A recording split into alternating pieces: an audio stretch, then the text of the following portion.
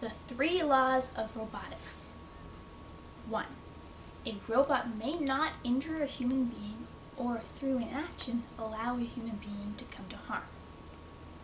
2.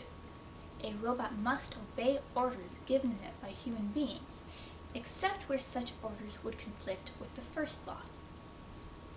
3. A robot must protect its own existence as long as that protection does not conflict with the first or second law. Even the most casual science fiction fan knows these laws. Every movie producer treats them as fact. Real-life robotics experts discuss whether they could be made fact. These 3 laws of robotics seem so ubiquitous that they seem as if they've always existed, like versions of the Golden Rule have for humans. But in fact, they were created by one writer, Isaac Asimov. Isaac Asimov is one of the most famous and prolific science fiction writers of all time, having written approximately 500 books, including not only science fiction, but also science nonfiction, mystery, theology, humor, Shakespeare, and numerous other topics. He even wrote an easy introduction to the slide rule. Hey, thanks. How do these things work anyway? This isn't even a slide rule. Who gave this to me? What is this? Back to Asimov. He also invented the subgenre of mystery science fiction. Asimov was born in Russia in 1920. He and his family moved to New York when he was about 3. His family owned a small candy shop, and Isaac encountered his first pulp science fiction there. By 11, he was starting to write his own stories. His first novel was published the year he was 30. After that, there is at least one work a year, usually many more, published with his name on it through 1996. This is despite the fact that he died 4 years earlier in 1992. After Asimov had written several robot stories, John Campbell, the editor of Astounding Science Fiction magazine, observed that Asimov wrote his robots according to a pattern. This pattern was the set of 3 laws enumerated at the beginning of this video. According to Asimov, these rules also apply to any tools. Number 1, a tool must be safe to use. And 2, provided it is safe to use, it's got to do what you want it to do. And 3rd, provided it is safe to use and it does what you want to, it's got to last. But while Asimov is the rule maker, what is less known about him is that he was a king of rule breaking. He played with his own laws of robotics, figuring out flaws and ambiguities and turning those into stories. For example,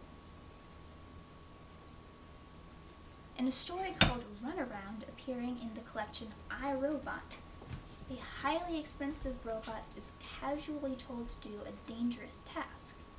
So while the second law normally overrides the third law, a robot must obey orders even over protecting its own life, here the robot's priorities become skewed. The third law, self-preservation, has a higher weight than usual, while the second law, following orders, has a lower than usual weight. The robot becomes confused and can't decide whether to put its own life at risk or disobey orders. I find this particularly intriguing because it presents a situation where the 3 laws create a dilemma rather than keeping the whole world running smoothly. Yet, it's the very first story where all 3 laws appear.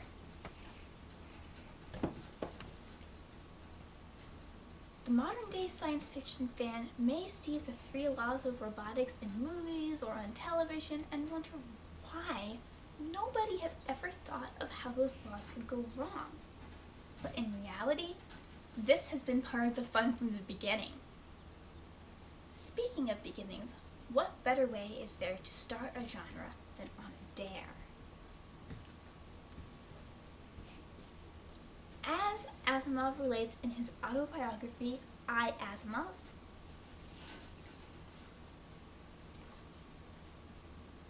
John Campbell had once said, incautiously, that it was impossible to write a good mystery in the science fiction mode, because the detective could always produce some technologically advanced device that would help him solve the problem. I privately thought that this was a foolish statement, because it was only necessary to set the background at the start and avoid introducing anything new in the remainder of the book. You would then have a science fiction mystery that was legitimate. In other words, strong world building would fix the problem of unbelievable technological solutions. Asimov went on to prove this by writing the novel The Caves of Steel, the first ever science fiction mystery. He also wrote a straight mystery called both The Death Dealers and A Whiff of Death, which was initially rejected by the publisher who had asked him to write it. Once it found a publisher, it didn't sell very well. But every author has low points and high points. Isaac Asimov's high point may well be that he has permanently impacted science fiction, particularly robot stories, for all future writers and fans. He added variety to robot stories and legitimacy to the public perception of science fiction as a whole. Asimov won numerous awards, including several Hugo and Nebula Awards, the highest awards in science fiction. He was considered one of the big three of the genre, and he is a member of the Science Fiction and Fantasy Hall of Fame. More than 10 movies have been made based on Asimov books. Along with his own PhD in chemistry, he received 14 honorary doctorates. But even after all his accomplishments, Isaac Asimov will be remembered most of all as the father of robots and mystery science fiction.